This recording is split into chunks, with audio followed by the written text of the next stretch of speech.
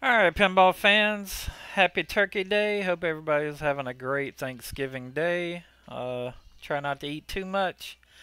And if you do, just kick back and play a little pinball and work it off. Today I'm going to do a little tip here for you for 10.8 POV while you're inside Pinup Popper. Um, we have a new little script thanks to Nailbuster, and I've got two files I edited and I'll show you how to add it for your menu. But basically, so if you're in 10.8, if you didn't already know, if you had a keyboard out, you can mash F12 and it will give you your POV adjustment. But what we're going to do is automate this a little bit in case you don't want to have a keyboard all the time.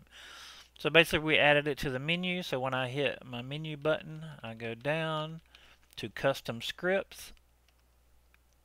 You'll see we now have a 10.8 POV edit.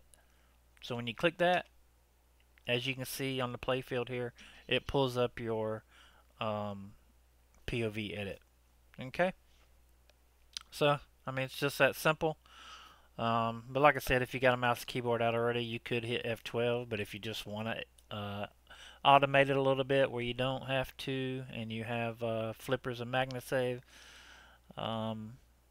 then you could use this. Okay? So I'm going to show you. We're going to get out. And it's just two files right here. We have pop game 10.8 POV edit.bat, and we have popper send POV.exe. Okay? So all you got to do is go to your C drive, vPinball, pinup system, and launch. And you just put the two files in there. That's it. It'll automatically add it to the menu. So you drop these two in here, replace, and you're good to go. Alright? Hope it helps you guys out. Until next time.